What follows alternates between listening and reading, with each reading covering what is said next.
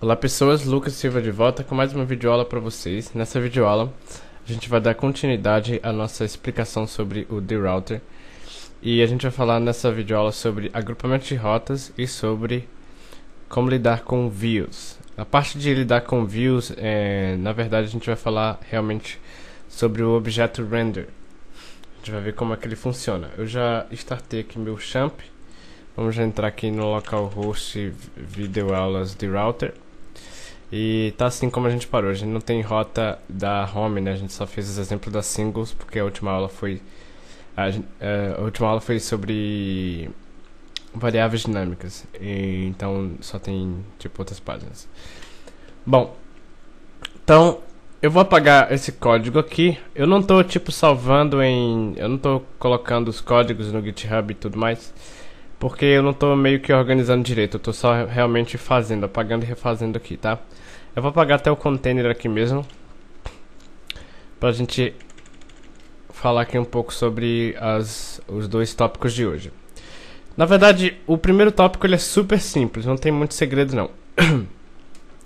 Que é o agrupamento de rotas. Basicamente, você vai ter um método chamado group do objeto DRouter, do DRouter, que dentro dele você consegue criar rotas. Independente de quais sejam os tipos de rotas, você consegue criar rotas que tem como prefixo o que você colocou no group. Então, nesse caso do exemplo aqui, vamos criar aqui, ó. Então, eu posso ter, por exemplo, uma rota normal para, por exemplo, a home do site, em que eu vou dar um echo aqui, estou na home.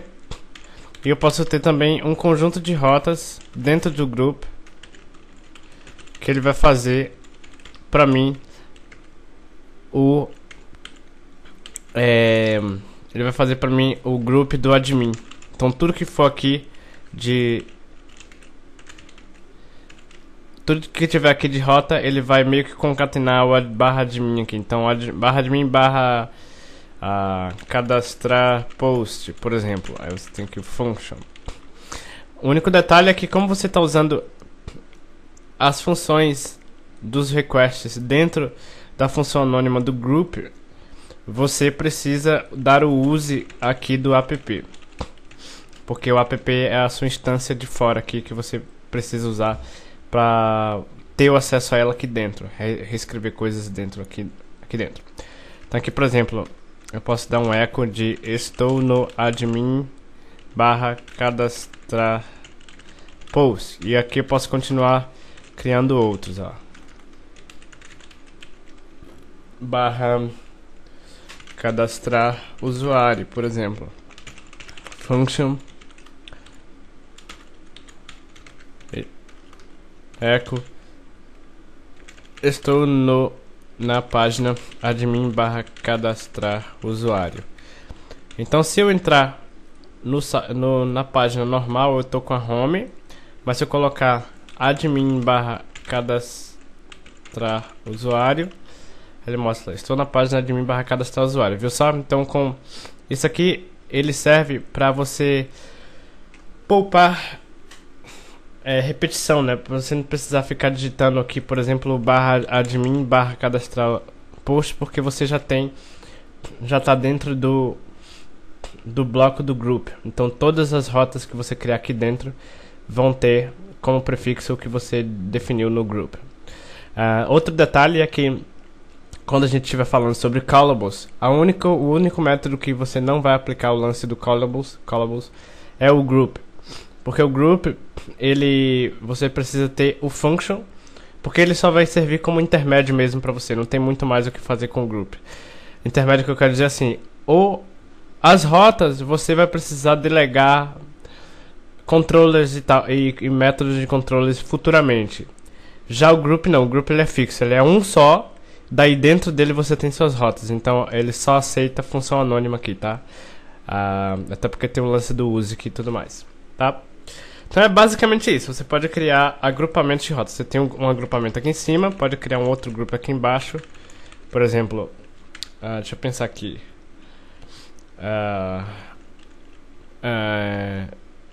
Barra cliente, por exemplo. Daí seria, por exemplo, um painel de cliente aí, e você dá o use no app. aqui dentro cria aqui app get barra, então tem o barra cliente, vamos criar aqui barra cliente barra meus pedidos, por exemplo. Você cria aqui function echo barra cliente barra meus pedidos. Então por enquanto aqui eu estou no agrupamento do admin. Eu coloco aqui cliente barra, no caso a rota foi meus pedidos, né? Cliente, foi cliente ou clientes? Cliente, meus pedidos. Então tá aí, barra cliente barra meus pedidos, viu só? Então você pode ir criando aí seus agrupamentos de rotas para organizar a sua aplicação. Essa aula provavelmente ela vai ser curtinha, porque agora só falta um tópico para a gente falar aqui antes de eu concluir ela, que é como lidar com views, aqui usando o DRouter.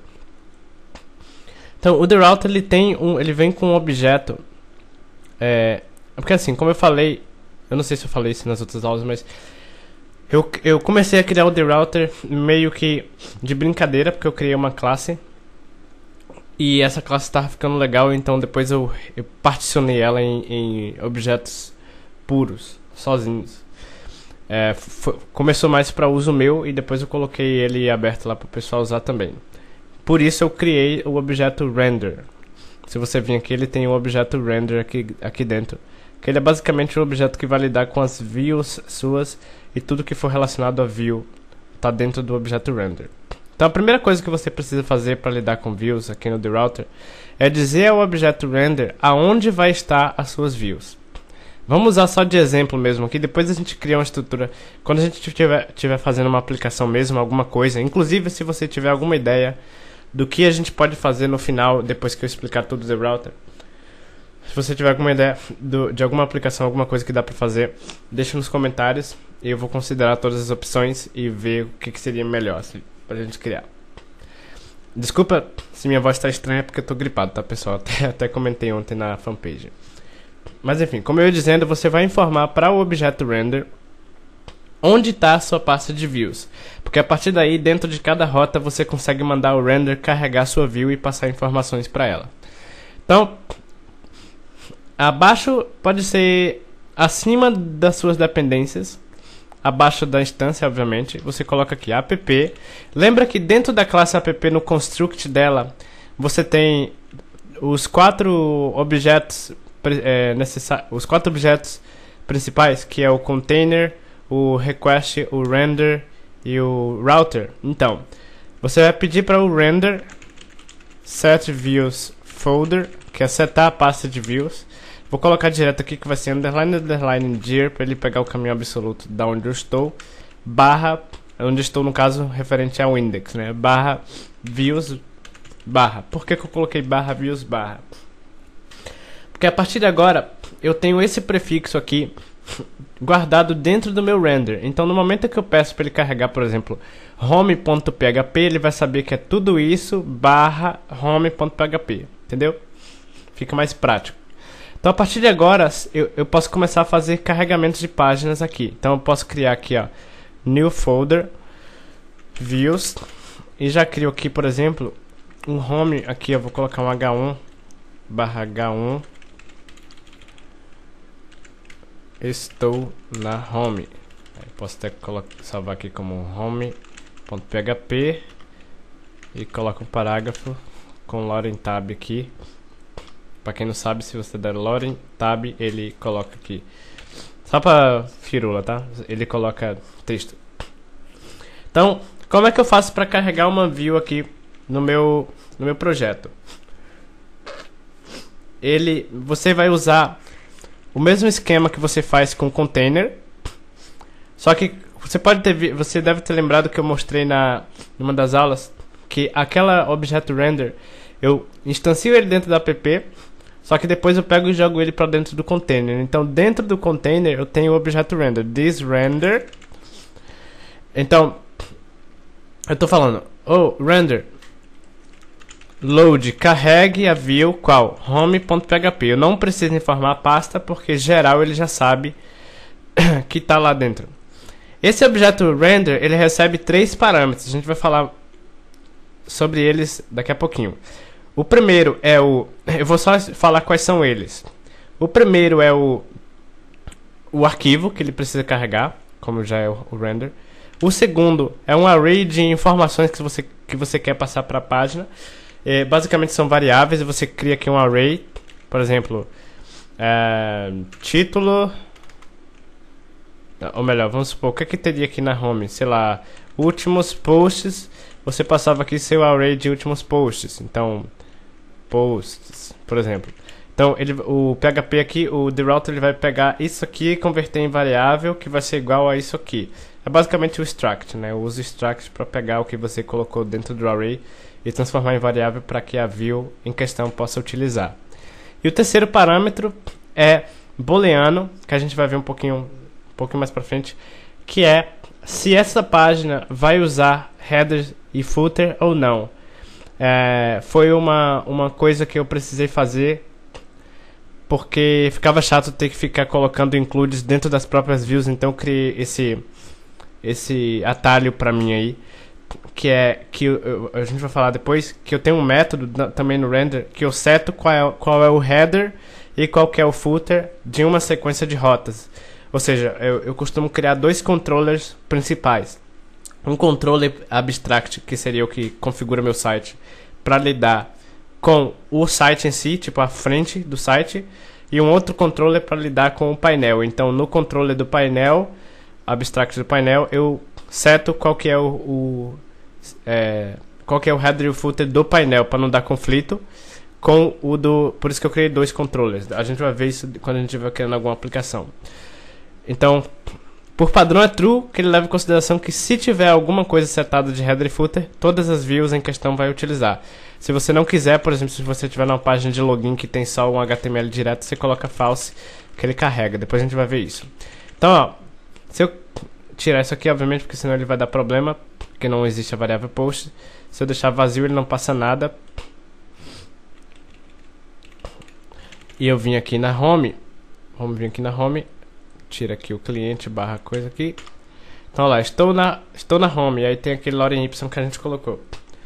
Como eu falei, você pode passar variáveis. Então vou colocar aqui, ó, teste, frase de teste. Posso vir aqui e eu posso colocar aqui embaixo, ó, um bold e coloco php echo teste. Se eu vir aqui, tá lá, frase de teste, como você pode ver.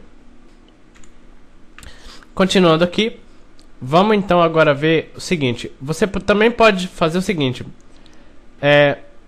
Existem circunstâncias em que você precisa utilizar uma única... Ah, e outra coisa, no group também funciona, tá? Antes de eu falar pra vocês, eu poderia chegar aqui também e fazer o this render load, porque eu tô dando uso no app aqui. Então, this render load... cadastrar post.php, não passo nada. Antes de eu falar sobre o outro tópico aqui, H1 cadastrar post.php, foi isso que eu coloquei, não foi? Cadastrar post, foi. Então admin barra cadastrar post, acho que era isso. Olha lá, cadastrar post, tá vendo só? Eu coloquei eu tenho o echo e depois eu dei o this render load. Nesse caso eu não precisaria do echo porque eu já tenho a view em si, né? Então tá lá. Sim, como eu ia dizendo agora, existem circunstâncias em que você precisa que todas as rotas, todas as rotas do seu site utilize alguma coisa que vai ser útil para ela. Por exemplo, no meu caso eu costumo colocar como global para todas as minhas rotas um objeto de flash messages, que é porque às vezes eu seto uma mensagem de retorno para a página em uma das rotas e eu preciso mostrar a mensagem que eu setei no objeto em uma outra página. Então ele fica como global e na página que eu quero eu só utilizo o objeto. Ou eu posso também precisar de um objeto de helper que vai ter funções reutilizáveis, como por exemplo configurar datas. Por exemplo, você pega um post, coloca aqui que o post, por exemplo, é o post que você selecionou do banco. Mas aí o post que você selecionou do banco, ele vem com o formato datetime. e você precisa transformar em dia, mês, ano. Daí você tem um objeto helper, que ele já tem um método que trabalha isso para você. Aí você coloca ele como global para todas as rotas e você pode utilizar. Como é que eu vou fazer isso de colocar como global? Eu costumo deixar assim, primeiro a minha setViewsFolder, depois minhas dependências e por último minhas rotas. E abaixo do render eu coloco o global. Então eu venho aqui e coloco app render setAsGlobal, e aí ele vem um array de o que você quer que fique como global. É o mesmo esquema que você põe aqui, ó. Índice e valor, tá? O índice seria como que vai se chamar, qual que vai ser o nome da variável que todas as rotas vão poder acessar, todas as views, quer dizer. Vamos colocar aqui que é um helper, por exemplo. Helper. E qual que é, o que que é? Você pode colocar o que você quiser, o que você achar melhor aqui, tá? Pode colocar uma função aqui que retorna uma instância do seu... Ou pode colocar direto a instância do seu objeto aqui também. Você pode fazer diferente também. Pode arrancar daqui em vez de colocar aqui, ó. Supor que você já colocou o seu helper. Faz até mais sentido no caso, né? Você já colocou o seu helper no seu container para poder usar dentro dos controllers. E você quer passar ele também como global para as views. O que você faz? Você vem aqui, ó. Helper. Vai ser container helper, por exemplo. Aí em cima do container aqui você coloca container helper é igual a container shared function. Vamos criar um teste aqui, um exemplo de teste. Eu vou colocar aqui return new helper. E aí eu vou só fazer aqui colocar em qualquer lugar, vou colocar aqui em cima. Classe helper. Faz de conta que eu tenho incluso, tá? Public function underline construct echo foi. Na verdade, vamos criar um public function normal. Teste. Deu certo. Então eu tenho minha classe helper, coloquei ela no meu container para eu poder utilizar nos meus controllers.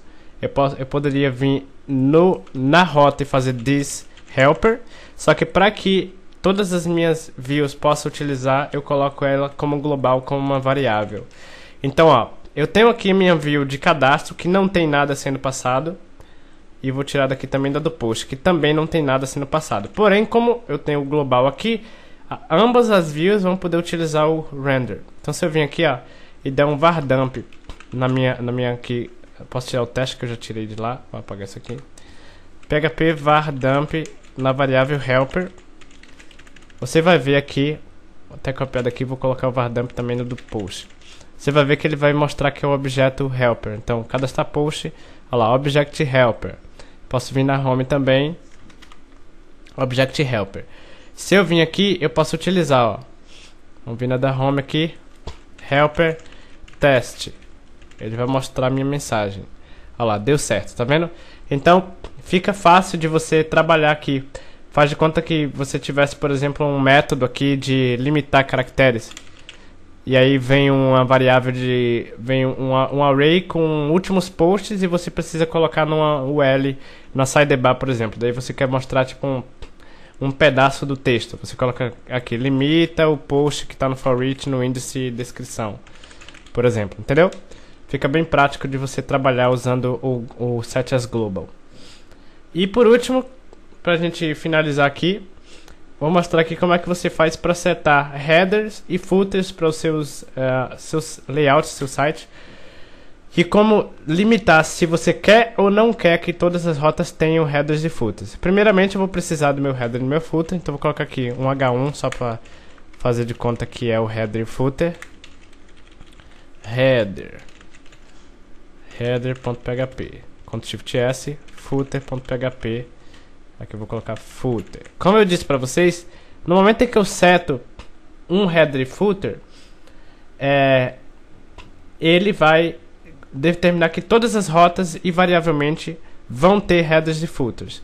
Então eu posso vir aqui, se você quiser ver, se você vem aqui no DRouter, No render ele tem um método setHf, que eu abreviei, header footer HF. E você passa primeiro qual que é o nome do arquivo do header e qual que é o nome do arquivo do footer. Esse aqui ele leva em consideração que está na sua pasta de views atual. Então se você tiver o header e footer do painel de controle, por exemplo, você colocaria assim, primeiro, o header e footer normal, o que é que você faz? App render setHf header.php footer.php normal. Então se eu fizer isso aqui, ele já vai pegar em todos, porque todos vêm como true. Então tá lá, header e footer. Aqui, se eu entrar no admin também, ele vai vir com o mesmo header e footer. Por isso que eu falei que eu costumo usar dois controllers. Um para lidar com a configuração do meu site e outro para lidar com as configurações do meu painel. Entendeu? Então no do painel eu coloco um header e footer, no do site eu coloco outro header e footer. Até porque também no painel existem outras configurações, como outros tipos de validações, de se está logado ou não. Todas essas coisas eu seto dentro do controle principal do painel. Então, se você quisesse que tivesse o do admin, por exemplo, no controle do admin você colocaria admin, por exemplo. Aí seria o que? Views/admin aqui. Você teria views/admin para ter o header e o footer do painel de admin. Tá, vamos deixar normal aqui. E vamos supor que na home eu não quero que ele tenha header e footer. O que é que eu faço? Eu coloco que eu quero false aqui. Daí eu venho aqui, ó, no painel tem, mas na home aqui não tem, ó. Olha lá, tá vendo? Não tem. Isso aqui é útil para caso você tiver uma página de login que você não separou em dois pedaços. Você fez só um negócio assim, só uma HTML com o div de login, centralizou pelo CSS dele e pronto, entendeu? E é basicamente isso aí, pessoal. Não tem muito segredo não. Recapitulando, o objeto render você tem 3 métodos principais. O setViewsFolder para setar qual que é a pasta de views principal do seu projeto.